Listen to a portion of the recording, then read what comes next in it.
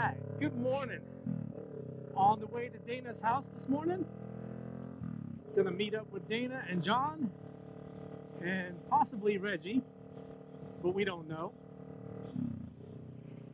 We are to go and have a nice little ride today. It looks like a nice sunny day. We are on the way to Cedar Island, North Carolina, out on the Crystal Coast. It's the farthest you can go without jumping on a ferry. And should be a good day. Of course, this morning when I left, I forgot to buckle my helmet. So I had to stop and buckle my helmet real quick because my strap was flopping and hit me in the side of the helmet. I think I got everything. I think. Hope I didn't forget nothing. But we shall see. And I hope it doesn't rain on us because it's calling for some rain. But it's not supposed to hit until this evening. And since we're going east, it should be good. Maybe a little cloudy. But I hope that we don't get wet on the way home. So I think it's about 190 or 200 miles from here out to Cedar Island. Not exactly sure, but something like that. And we should get there in about 3 hours. But unfortunately, Dana likes to stop a lot, even though he's got a touring bike. But we'll try to minimize that. It's not going to be a very exciting ride today because it's kind of just smooth and rolling backcountry roads. So no hills, no twisties, unfortunately. We were supposed to go to Virginia and ride some twisty roads and have some fun in the mountains, but I don't think that's going to happen because they're calling for a 90% chance of rain in the mountains today. So our trip to the mountains got canceled and we switched it to the beach instead. I don't prefer the beach. I prefer the mountains, and I was going to ride my XSR 900. And this is the first day I have a microphone, thank goodness. Finally ordered the Purple Panda off Amazon and got it hooked up. I had a little trouble with it yesterday. Couldn't figure out why it wasn't working. But dummy me, didn't snap the plug-in all the way. When I plugged it in, it stopped, and I thought it bottomed out. But there was a little gap in the two connectors. I thought that was normal, but odd looking. And come to find out, you just have to press really hard, and it fits together just fine. And then you can record audio. So it took me a little while to figure that out. I know that sounds stupid, but it took me a little while to figure it out. But I finally got it working. So today I'm on my 2018 Kawasaki Vulcan S 650, which, by the way, I love this bike. And I'll talk about it more a little bit later.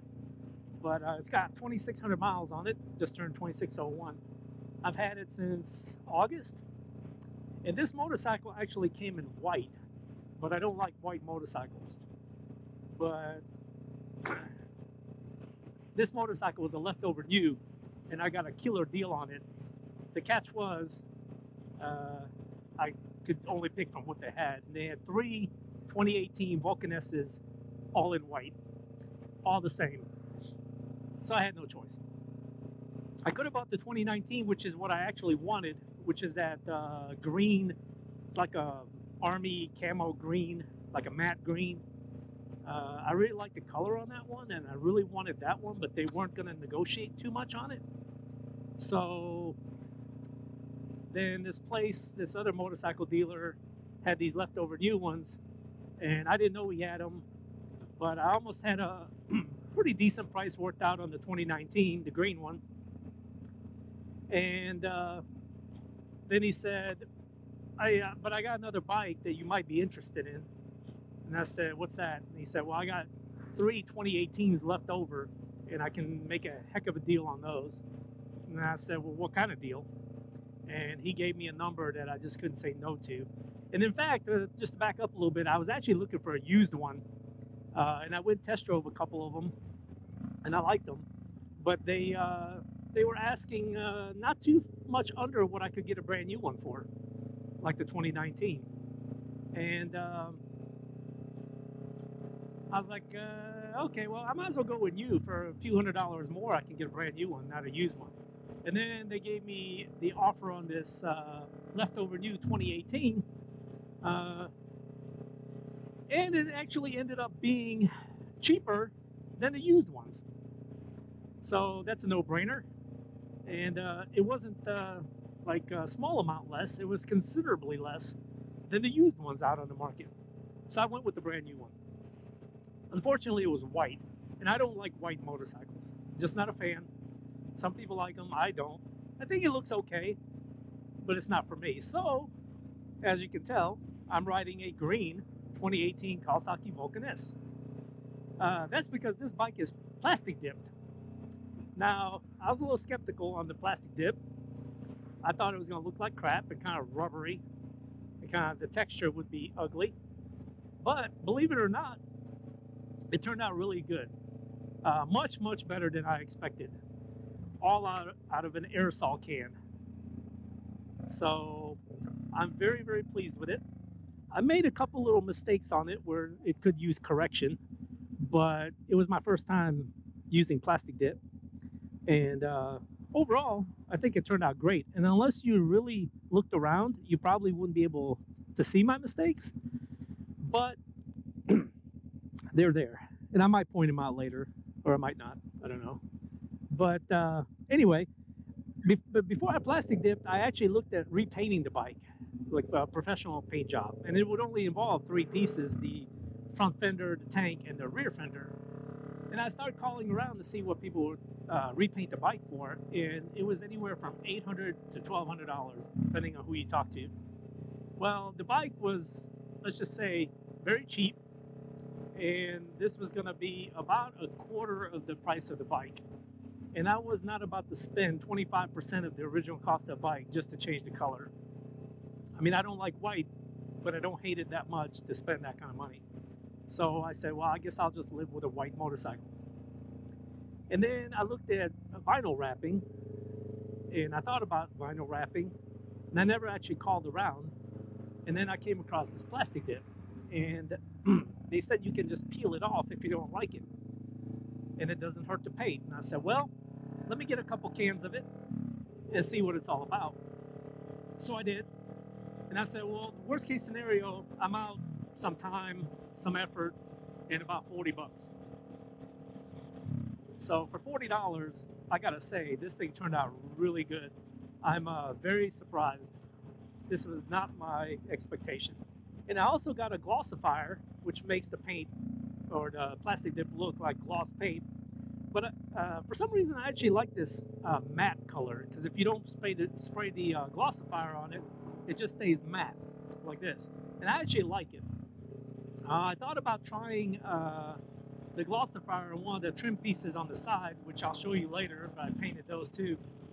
And just to see what it would look like. And worst case scenario, I peel it off and just redo that one little trim piece. And so, I don't know. I still got the glossifier at home. But believe it or not, this green did not look like this on the computer screen when I was looking at ordering the color.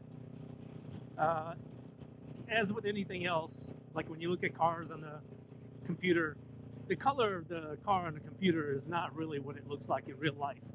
But it's a little darker than I wanted it to be. I kind of wanted it to be a little bit closer to the color of that 2019 Vulcan S. It actually turned out a little darker than I thought. It's okay. It looks pretty good, but I'm not a big fan of the dark green either. So that's that. So now I'm thinking about changing it again to, I don't know, maybe like a dark black cherry, or like a really dark blue, like a, I don't know what they call it, like a really, really dark blue. Or I was actually thinking about making it like a brick orange color, like a burnt brick orange color. I think that would look pretty nice. But I haven't made up my mind yet. So we'll see. We'll see how it goes. Either way, I love the bike, and I'll talk about it more. I might make another video on this bike. In fact, I probably will. Now that I got a microphone, I can actually record a video with voice, not just the other ones that I recorded where there's no microphone. I don't know why I waited so long to get this Purple Panda microphone on Amazon. I know several YouTubers out there have these, and like Chase on Two Wheels has them. I think Yami Noob has them, I think. But either way, for 30 bucks, you can't go wrong. The only downside is you know, with this GoPro Hero 7s, you have to have that little adapter. But I took some advice from other YouTubers and bought the adapter, and I bought the case that holds the adapter underneath the camera on the front. So it works out really well. Well, this is my first time recording, so I hope there's audio. Otherwise, I just talk for no reason. But let's see what this thing's made of.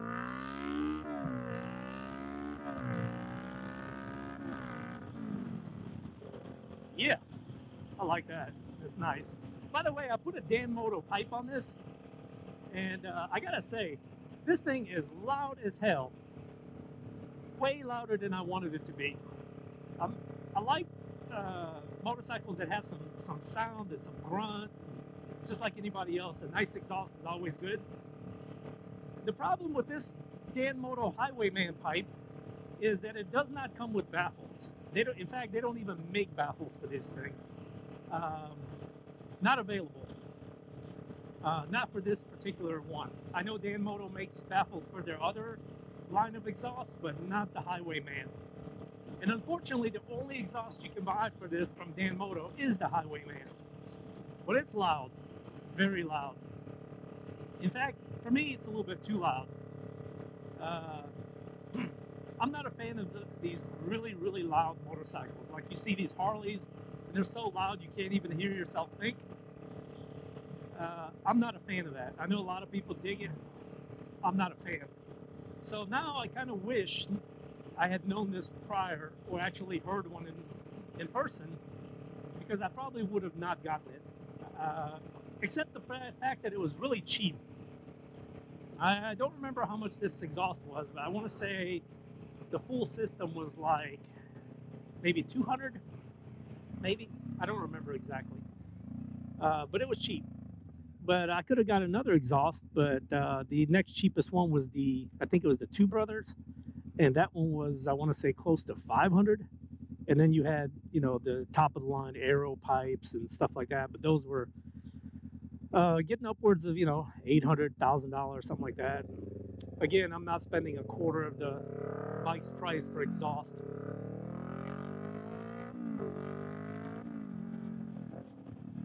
But the other thing I did was put this windscreen on because I don't mind the wind at all. I'll talk about this later, but I don't really mind it so much.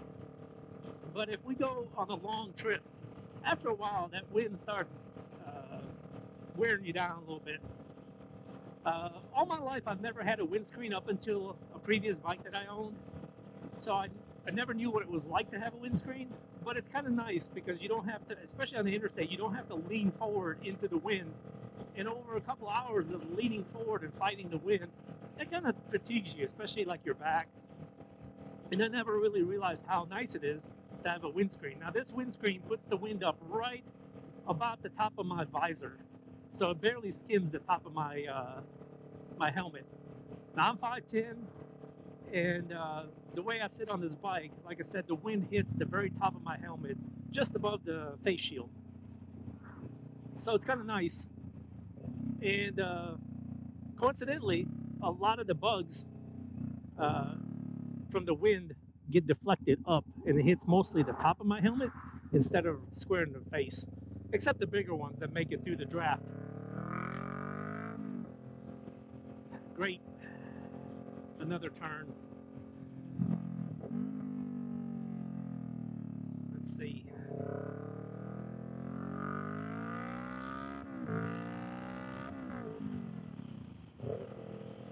The other problem with this loud exhaust is everybody hears you, especially when you get on the gas, and which is fine because a lot of people stare and look. The only downside is that so do the police. Yeah. So if there's one around and I can't see him, he will definitely hear me coming. So that's another drawback. Knock on wood, I have not had any conversations with the police on the side of the road, so that's kind of nice. I prefer not to, but we'll see how that goes. So anyway, the windscreen is really nice. It's a Puig windscreen. It's a dark smoke. I think it looks pretty good. The factory ones that you can get from Kawasaki, you can actually buy them on Amazon and on eBay. They're $185 just for the shield. There's just the shield. And it's another like 200 bucks or something for the mounting bracket. Now we're talking a metal bracket that's bent in a certain shape. It's a piece of metal. That's it, with 4 screws. Why it costs $200 is beyond me. Other than absolute robbery and price gouging, I can't understand why this little bracket costs $200. If I was halfway decent with metalworking, I could probably make one myself. I'm just not good enough, so no experience in metalwork, so that's that. So I got this Puig, and I want to say it was $119, something like that, on Amazon, and it works great. I love it. And I also got the Kawasaki charging port where you can plug in, like your cell phone, whatever. I got that on Revzilla, but the downside to that is you have to get the relay kit. I don't understand why. I'm not an electrician, so I don't know why, but you have to have it. It's not hard to install. It takes like 10 minutes if you're slow, and it's on the left side of the bike behind one of the covers. I'll talk about that later. It's very easy to install. It's 2 screws and a plug, and that's it. And the plug's already there, so you plug it in, put 2 screws in, that's it. Same thing with this. It takes a little bit more because you have to take off the headlight. You have to move the headlight out of the way, and then this cover that's on the back of the speedometer, you have to take that cover off. But it's plug-in. The plugs are already there from the factory, so when you get this charger, you just plug it in, and it's a male-female connector, so you can't even screw it up. Anyone that can use a screwdriver and a wrench and some ratchets, if you can do that, you can install it. It comes with the bracket. The holes are already there. You don't have to drill or anything. You don't have to modify anything.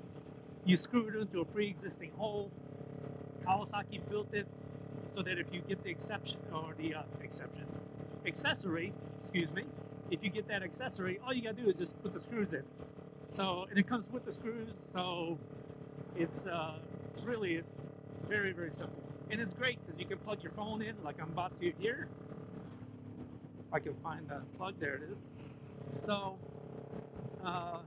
yeah. What else did I do to this bike? I think that's it. Can't remember anything else. Oh, I put these levers on. Can't really see them right now, but they're some cheap Amazon levers. I think they're MZS or something like that on Amazon. Comes from China. I was a little skeptical. I thought they would not be good, but they're actually really nice. They were like 30 bucks, something like that, 35, and they're really, really nice. I like it. They feel great. They fit great. Very easy installation. Took me about 5 minutes per side. So about 10, 15 minutes tops. I had both of them on. They work great. It's bolt on. Didn't have to do any kind of adjustment. Everything's great. And they are adjustable. I'll show you them later, but they work great. And then other than that, I haven't done anything else to the motorcycle. Oh, and I did put a LED headlight bulb. It's I think it's an H4, I think, if I remember correctly. Headlight bulb, LED. I haven't rode it at night, so I have no idea what it looks like, but it's definitely brighter during the day. I noticed too in the garage when I turned it on, you can't really tell the difference between low beam and high beam. There's a very little difference. So one day I'm gonna have to take it out at night just to see what it looks like. It might not work at all. It might throw the light everywhere. I don't know. It might be crap, who knows? But it's definitely brighter during the day. People can definitely see me better. In fact, last time I rode with my friend John and Dana, they made a comment about how much brighter it was. So that's good. And those turn signals are the factory Kawasaki halogen turn signals. They're not big and gaudy and ugly orange ones like the Yamahas. So I think I might leave them. Although what I might do is I might put a LED light bulb in there and just replace the bulb. But you'll probably have to get one of those flasher relays to keep it from hyper flashing. But other than that, I think I might keep those. I looked on TST Industries because they have those LEDs, and I used theirs on my XSR 900, and that was great. And they look great. They're bright. They're awesome. So I might put those on if they make one for this. I haven't looked yet, but if they do, I might replace them. Who knows? Maybe. We'll see how it goes. But I kind of like them. I don't have a problem with them. They're not as ugly as the Yamahas. Yamaha and like Suzuki and some of the older Hondas, they make some really ugly turn signals. So I'm not a fan.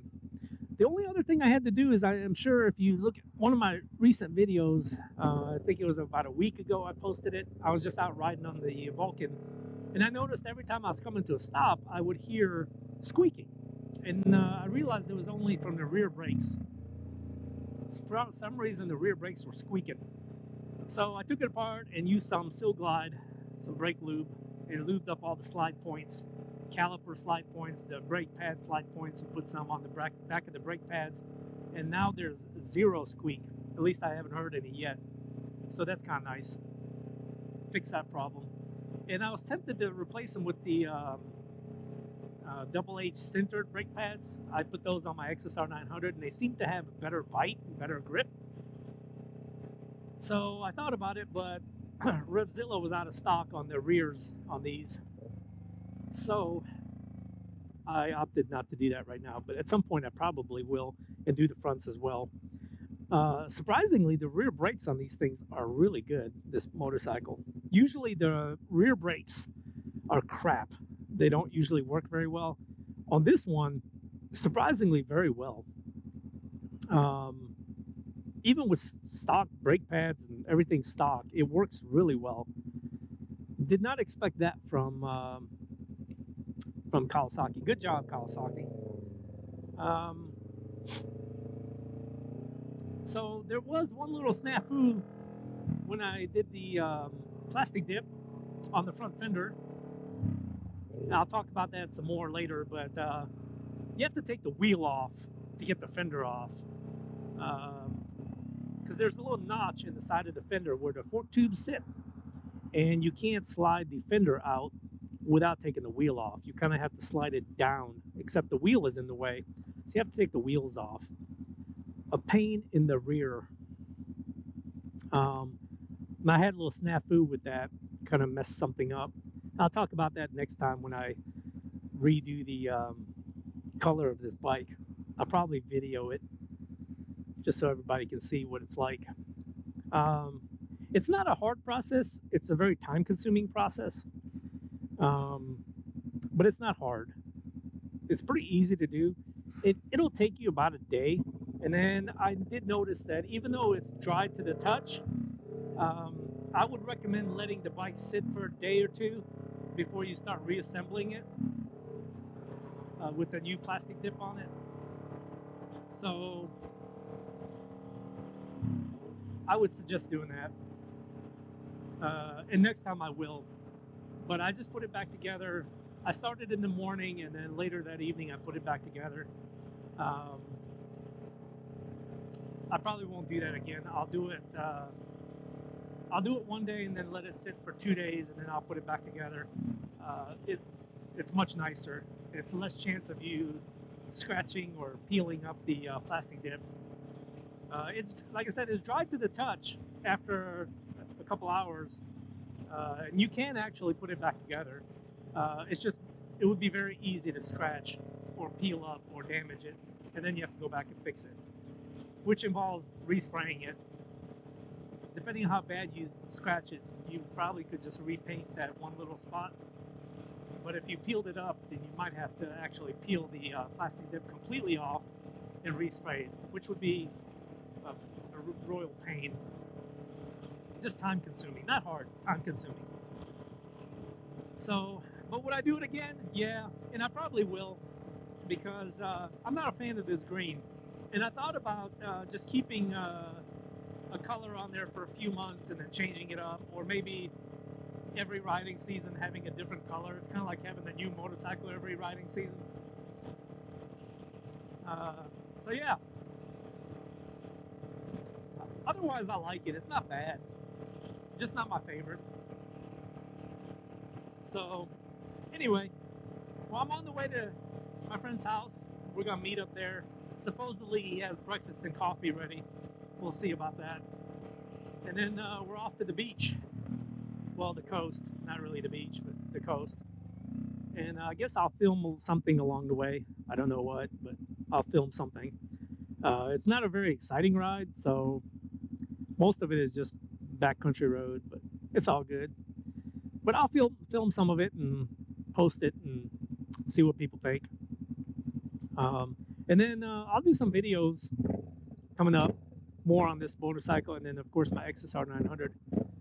That's a fun bike. Like I said, I was supposed to ride that today because we're going to go to the mountains, and that's a much nicer motorcycle to have, especially in the mountains. This one's okay, but it's no XSR 900, I can tell you that. And but anyway, I'll make some more videos talking about this motorcycle. I do have a lot to say about it, and tell you what I like and what I don't like. There's a lot of videos out there about the specs and all that stuff. I'm not going to talk about that because you can just look it up or watch any one of the other videos on it. But I'll tell you my opinion of this motorcycle. There's a lot of videos out there on the opinion of this thing. But I did find that some things I don't believe is true, and I'll talk about that some other time. So stay tuned, and if you want to see more about this motorcycle, just keep an eye out. If you want to subscribe to my channel, go ahead. I don't have a lot of videos up yet, and this is the first one with a microphone. Hopefully the audio is good. So we'll see. And then we can talk about this motorcycle later.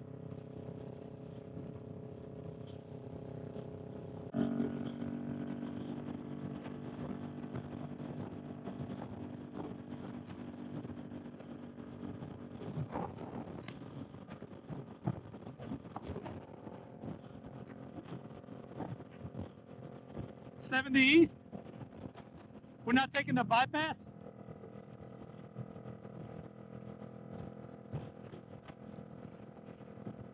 Okay. I'm good.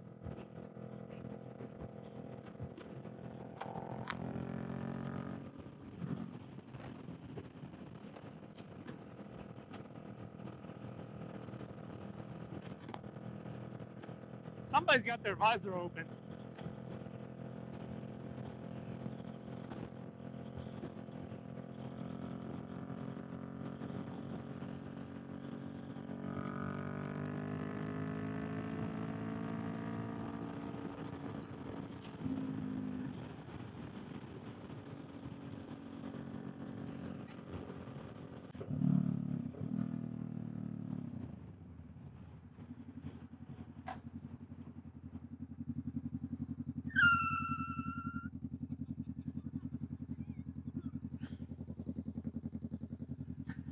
I like doing that for some reason.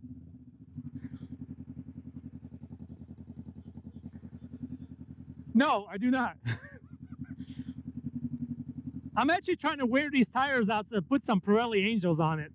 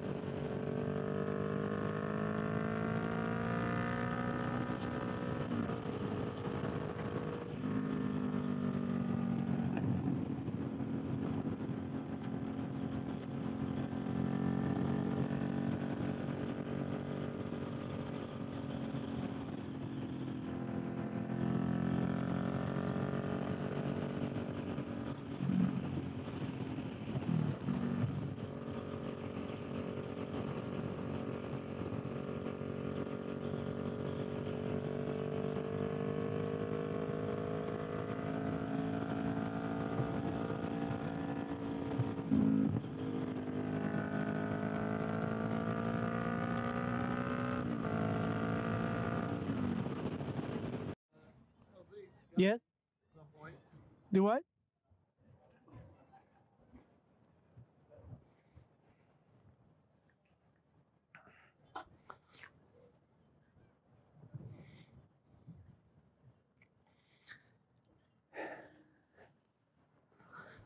So this is lovely Clausen's restaurant in Beaufort, North Carolina.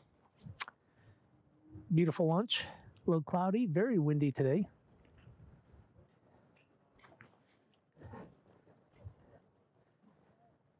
A little brisk out today with the wind.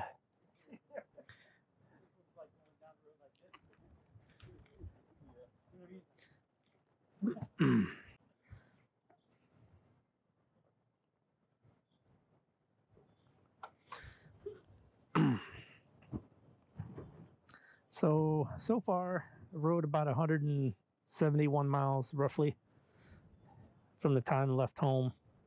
Not too shabby.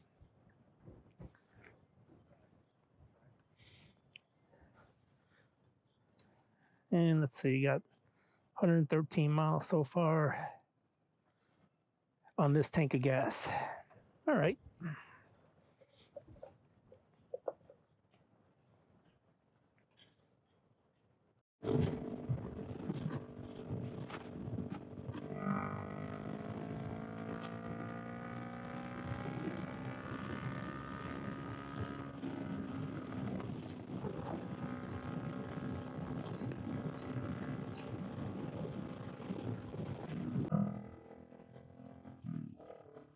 I just had a bug explode all over my hand, and it's sticky.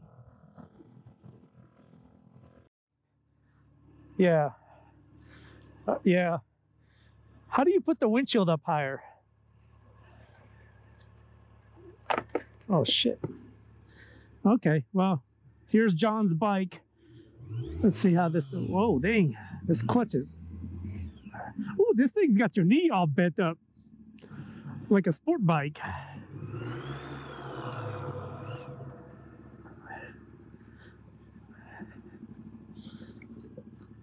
I can hear that bike from way over there.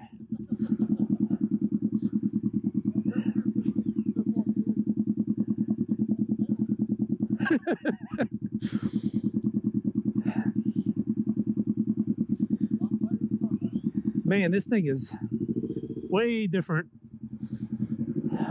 The brakes are touchy. Wow.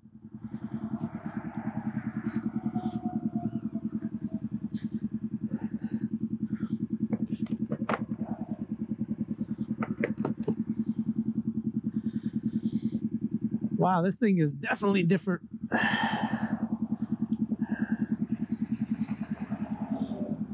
Ready?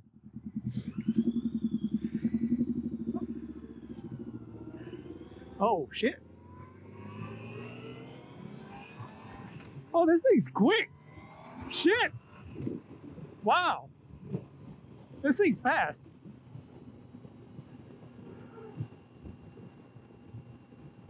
What year bike is this? Oh, 14. This is the first year with cruise control, right?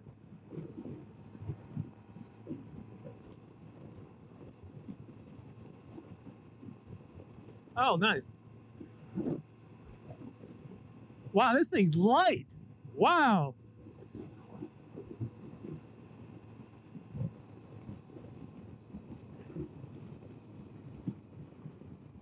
Wow, this thing's light. The engine brake is not very strong on it.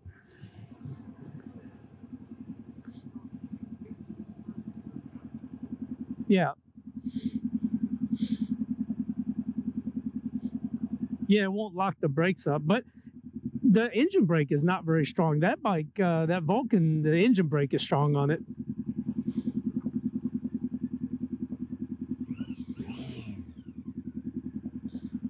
Man, this thing is nice. I might have to get one of these. And this thing's quick.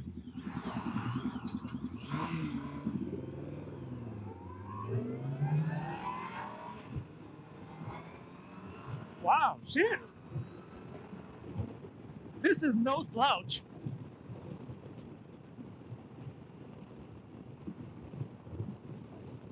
Man, Man, I could cruise on this all day. This is nice. Wow, 76 miles an hour, smooth as butter.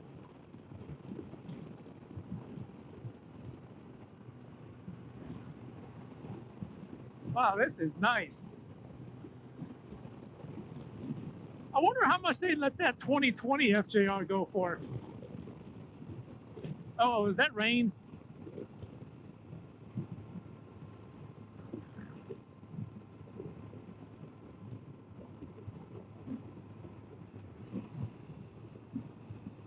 Wow, this is definitely nice.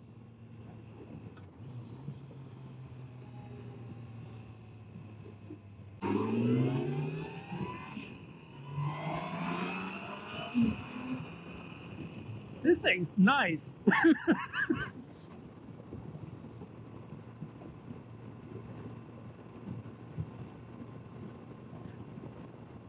$18,000.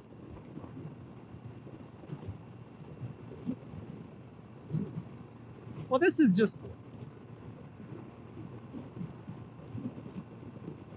yeah, I could ride this.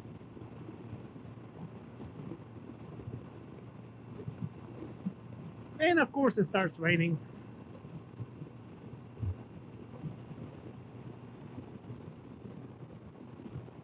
It's hitting my face shield.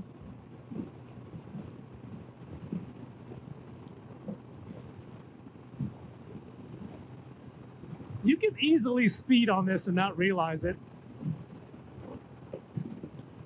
It does not feel like I'm going 72.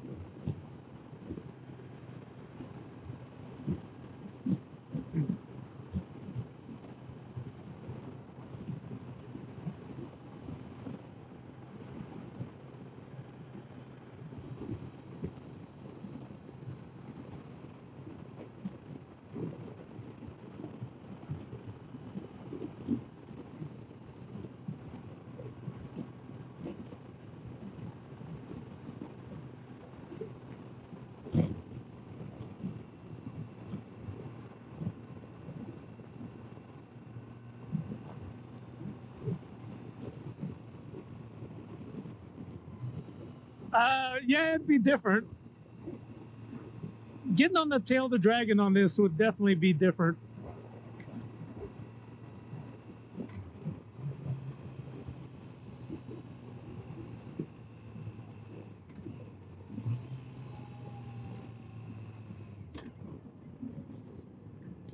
The shifting on it is real smooth.